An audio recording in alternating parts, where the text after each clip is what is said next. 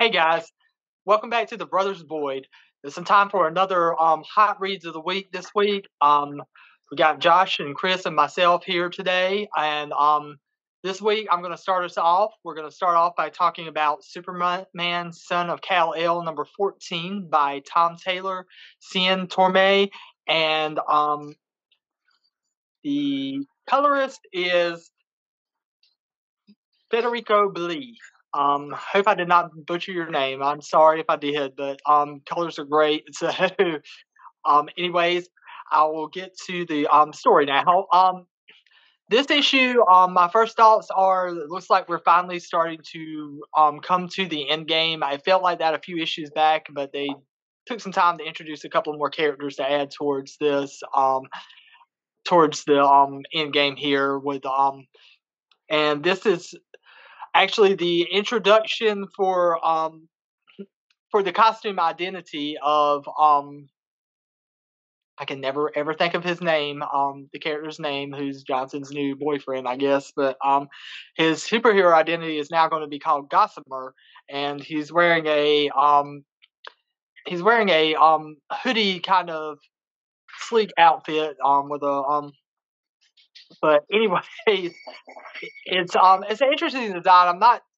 I'm not much of a fan of hoodies for superhero designs, honestly. It looks just too casual. It doesn't really stick out to me, but it's not a bad design, and it's a good choice to honestly give him a new identity now that he's been outed to the world. So I do like the fact that they're kind of slowly introducing him as a hero. But anyways, I think this issue has been the build up towards the final confrontation because I think we're all kind of bridging all the Superman books back together towards the return of Kal-El, which is where we're heading with Action Comics as well. Honestly, I think Action Comics probably should have brought Kal-El back about 6 months ago, but that's a whole nother rant. But anyways, this issue actually brings us to the back to Jonathan gathering up everybody to make an attack on President Bendix, who has been basically the foil in the side of Jonathan since Cal has left, since OG Superman's left Earth. He's been kind of the foil for Jonathan, really, creating like laboratory superhumans against their own will and stuff like that, and setting them out to attack people and things like that. And Jonathan's really been a lot more proactive about going after like this thing and trying to get it stopped. I think it's something that would have been a little bit of political murky waters for Clark, but Jonathan is a lot more headstrong. He's got that Lois Lane in him there for that. But yeah, this is the gathering. He's gathered up the revolutionaries, and they are actually going after President Bendix, I believe is the name. I think it's kind of a playful play towards Brian Michael Bendis a little bit, but anyways, I'm rambling a little bit here, but I think this issue really is starting to show the end game now. So because we had a great moment where we see Robin kind of sneak in, and they're like, "Hey, we're on a submarine. How did you get down here?" And Jonathan just goes, "He does that," and they actually meet up and everything. It's great, and then we get probably what my favorite part of this issue. We see Gossamer go into the city and actually ask the people like running the city, running the protection for the city is like, hey, do you really want this, or do you want to be helpful and bring this regime down to be decent people? And they're like, take him down. And that was like one of my favorite moments. That was by far my favorite moment of the whole issue. Just great to show the people are actually getting sick of this person too, like just abusing them and abusing the people. And it ends on a cliffhanger, which I don't want to give away because it does give Gossamer like something that he's uh, really going to be struggling with the next issue, and I don't want to give that away because you definitely don't want to read that, and it's a cliffhanger that really does help add towards his character, in my opinion. But overall, I'm really enjoying this issue. I think Cien Torme's artwork was really great. I think that he's a great fit for the style that's really been established for this series. Kind of the mixture of kind of quasi realistic, but cartoony enough to be to give this series a fun kinetic energy. I'm really enjoying this series a lot, guys. I'm glad I decided to stick it out and really take on because I've really enjoyed it. I think Tom Taylor's done a great job with Jonathan. I would say over and over again. I think he's handled the character really well and making the best of a situation that was not really not really advantageous for a lot of fans, but I think a lot of fans have kind of come around to it because of how well he's handled the character. All right, Josh. Hey, Yeah. hey, Daniel. Before you hand it over to Josh, real quick, I just noticed some. That's a DC comic, right? Yes. You better be careful throwing around that name Endgame too much. You don't want Disney coming after you. Yeah. Oh no, definitely not. Daniel, I agree. I think they've done a good job. Tom Taylor's established Bendix as Jonathan's Lex Luthor. Yes, that's definitely the thing that I think he's trying to pull with him. He's even had him working with Luthor now, but he's definitely Jonathan's Luthor, and it really helps that it's a very political thing. This Luthor was more of a Luthor's always been more of a moral thing, the moral opposition to Clark, but this is more of a political opposition that really plays into his being both Clark and Lois's child, and it really shows it off very well. Well, yeah, Clark is a moral character, and Jonathan, because he is human and Kryptonian, he's allowed to be political because he was born here. So we've got that going on. Well, see, guys, for my book this week, I went back to one that I have been reading and really enjoying. A couple weeks ago, I did Beware the Eye of Odin #1. Well, today I'm jumping over to Beware the Eye of Odin #3. And I know I skipped over #2. I said, but we're going to talk about #3 because it just hit. Talk about spoilers here. I've only read up to #2, so there's a little bit of a skip there, but they're still heading after the trolls. I think if you remember the last time I talked, the trolls had gotten the Eye of Odin, and they were after them for it. Well, Heigl, the main character, the prince, has decided that he's not going to watch anybody else die, so he has snuck out at night to leave and go battle the trolls and get the Eye of Odin back. Doug Wagner as the writer, Tim Odlin the artist, Michelle Madsen colors, Ed Dukeshire letters, and Erica Shantz design. Odlin and Wagner have created this great universe, and it's really great. The art in this is just beautiful. Heigl's run off to battle the trolls by himself, and he has the hammer, the axe that should be so great, and he's going to sneak in and follow the trolls into their cave and take the eye and sneak back out. Of course, that sounds too easy, right? Well, when he goes to sneak in before he can get in, there's this great spread with a 3-headed troll that comes after him. It gets him, picks him up in the air. At first, I thought it was a tree monster because it's got like a big old tree in the middle of its head. Picks him up in the air, goes to attack him and eat him. And all of a sudden, the next thing you see is a troll with missing fingers. I mean, down to you see the nub of the finger with a little bit of bone poking out. So they cut off their whole fingers. It's really cartoony looking, though, because it almost looks like grape jelly. But we come to find out that the girl who thought she was a Valkyrie is actually a Valkyrie. And she brings the Valkyries in to help fight the trolls. Our main guy gets bit by a spider, the one-armed warrior, and we're worried that he's going to die because the Valkyrie has said one of you will not make it till sunrise. And the book ends on a cliffhanger with them fighting the trolls. There's some great art in here, but we're coming up to that final battle in the last book.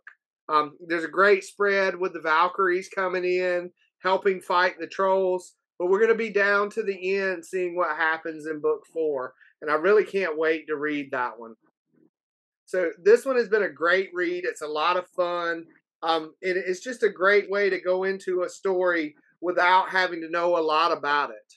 You don't have any of the backstory from another book you have to read, and it's just a fun read. A lot there. It's capitalizing on the mythology of the Norse with Thor right now, and it's doing a great job. I feel Image picked a good time to put this book out. Chris, what have you got for us tonight? Cool. And it's kind of funny, Josh. You mentioned that one of your main characters got bit by a spider. So my book that I am reading this week and that I wanted to highlight is The Amazing Spider-Man #8. So I'm going to be talking about a guy that got bit by a spider. Nice. This story is written by Zeb Wells. We got the great John Romita Jr. Drawing, penciling on this one. Chris, that was a pretty good segue there, Paul Blart. Yeah, thanks. Yeah, thanks. Well, yeah. Scott Hanna is our inker. Marcio Menez is our colorist, and our letterer is VC's Joe Caramagna. So this Spider-Man kind of starts off. We were left with the cliffhanger last book where Vulture is pretty much just beating the crap out of Spider-Man because his granddaughter, Peter basically told his granddaughter all the bad things he had done and that he was a murderer. And so his granddaughter had to have nothing to do with the Vulture. So he's basically beating the crap out of Spider-Man. He's already messed up his web shooters and everything. He takes him like thousands of feet up in the air and just lets him go.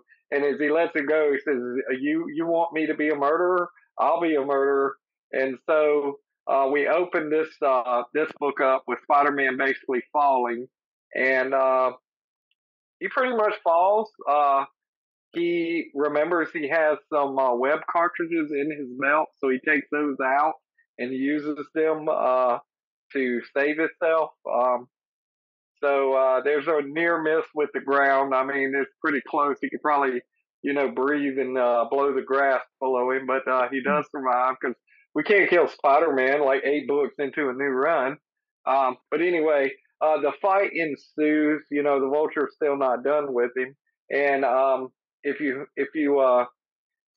been reading before, Norman Osborn is reformed now, and he has built a suit for Spider-Man. He and Peter actually worked on it together at one time, and he's still trying to get Peter to come work for him, which is something that has been going on for a long time. And so Spider-Man calls us and says, "Hey, I'm basically getting my tail beat out here. I need that suit." But Norman won't bring it to him for some reason. So Spider-Man kind of uses his knowledge of how to control Vulture, gets on his back, and kind of flies him over towards Osborn Tower, and he winds up in Osborn Tower and is able to get the new suit. There's a great splash page of him coming through. But the great thing that comes with this new suit, a couple of new little toys, is actually a glider. So do we have a Spider Goblin is what I'm wondering, because we have Spider-Man on a glider now with what looks like pumpkin bombs. But when he activates them and throws one, it actually releases nano spiders, which he can use.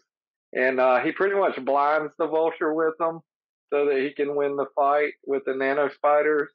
And as he's doing that, we see the glider come down, and it does another really cool thing where it just attaches to his back and becomes a jetpack as well. So a lot of cool new toys for Spider-Man to play with in this issue. I really enjoyed it. This run of Spider-Man right now is not getting a lot of love right now, but I really am enjoying it. I haven't read Spider-Man in a long time, so to kind of pick it up, it was an easy pickup to go back to, and just some familiarity with Spider-Man and who his villains are. The one thing that we see at the end of the comic, not really a cliffhanger, so I'll go ahead and share it, but we actually see Spider-Man accept the job, Peter accept the job from Norman Osborn. So looks like we're going to have Norman Osborn and Peter Parker working together over the next episodes. And just a little hint for the next one. The title of this next one is called Thwip and Schnick. So I'm thinking we're probably going to get Wolverine in the next one. Yep, exactly, Daniel. So I'm pretty excited about that. Spider-Man and Wolverine together. We'll see what John Romita Jr. does drawing Wolverine. I've never seen him draw Wolverine. I'm sure he has at some point in his career, but he was on the X-Men for years. He drew probably one of my favorite X-Men stories ever. It's them playing football outside, and Scott proposes to Jean in that issue. It's like no villains or anything. It's just them at the mansion, and it's just one of the best stories ever, in my opinion. Awesome. So hopefully the art will be good, which I'm sure it is. Romita does a great job drawing Spider-Man. Give him some credit there. He does a really great job. So yeah, that was my book for the week. Well, that's all we got this week, but we got a couple of other things. Don't forget that this weekend at Craven County Fairgrounds, we have got the first annual, the Craven County JC's Fairgrounds. We have got the first annual Craven County Comic-Con coming up. 2/3 of the Brothers Boyd will be there, along with our friend and author, Emily Elder, who will be selling copies of her book, The Dragon's Trader. We're going to have some fun giveaways for subscribers. If you come to our table and subscribe, you can get like stickers. We're going to have hats. We're going to give away comic books. So yeah, you can get some free comics possibly. And we got some really nice stuff too. The more subscribers we get, we'll just elevate that level. So yeah, we've got that coming up. We got a lot of guests going to be there. I know Papa Stro, the maestro from WCW, will be there. We've got a couple of actors. William Ball will be there, and Erica Monet Butters. She is also an actress. She will be there. Mean Mark Ash, another wrestler, will be there as well. I believe he was in WCW for a while, and he'll be there as well. And we also have the Variants coming that weekend too, and they're bringing a bunch of cosplayers. And if you are dressed in cosplay, they will take your picture, and you can get a professional photo done in their booth as well. Also, it's $10 to get in the door. But they're also helping out a charity called Adelphia CDC, which is a food bank located in Craven County. So if you show up at the door with 5 canned foods, you can get in for $5 with that 5 cans of food. So definitely come check that out. And the other thing is a little bit of a celebration for the Brothers Boyd as we have reached 100 subscribers. Can I get a woohoo? Yeah, awesome. We have reached 100 subscribers. Thank you, guys. It's been really awesome to see that number go above 100 this week, and to see that we're kind of getting out there and you guys are helping spread the word, and we appreciate that. So what we want to do is we have a prize pack. We have the Blu-ray and digital copy of the DC animated movie Injustice. We have a sealed copy of that. We have a limited edition Brothers Boyd cap that was made by me personally. I do all of our embroidery. And we also have some stickers that we want to send you that were made by Josh's wife, Jennifer Boyd. And so we want to send that prize pack. But here's how we're going to do this, guys. What we want to do is we want you guys to like and comment on this video, and what we're going to do is we'll draw a random name. But what we want you to do in that comment is we want you to take a picture of your screen showing that you have subscribed to the Brothers Boyd. And if you can like and comment on this video and send it to us, we'll give a few days, and go ahead over to our social media pages and follow us on YouTube. I'm sorry, not YouTube.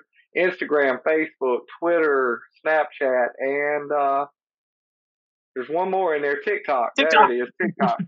TikTok. we're going to announce the winner on our social media page. And keep your eyes open tomorrow. We'll have some pictures of the prize pack, and we'll give you some time, and we'll announce that winner by the end of this week. So that's all we got for this Hey, Chris. week.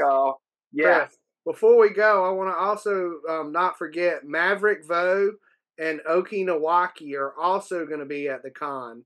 Maverick is an actor, and Okinawaki is a cosplayer. Yeah, absolutely.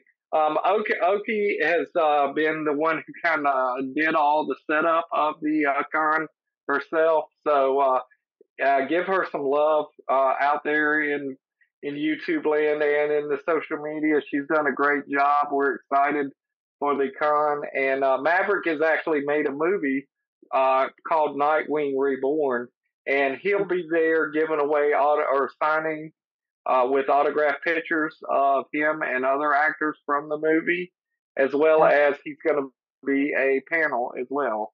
I have to say, the trailer I saw for that Nightwing fan film looks really cool. I'm a fan film junkie, so I really love when people make just good quality fan films, and that looks pretty cool. So I'm definitely excited to see it. Yeah, and he's going to premiere some footage in his panel. Yeah, absolutely. So yeah, you definitely want to be there to check that out. Head over to www.cravencountycomiccon.com. Josh can put that up on the screen for you, and we will. You can see all the panels and check out things, and come dressed in your cosplay, because there will be a cosplay contest. And come by our booth and see us as well. I'll be there. Josh will be there. Emily will be there. I'm pretty sure that I'll be in costume. So if you want your picture taken with Silent, let's call him Silent Bill instead of Silent Bob, Silent Bill, and we'll take some pictures with you as well, and hopefully we'll get some pictures of you guys. And we're going to be going live as well there on YouTube, so you might even get a chance to be on a YouTube video while you're there. So until the next time, we thank you guys for watching the video, and we will see you at the con.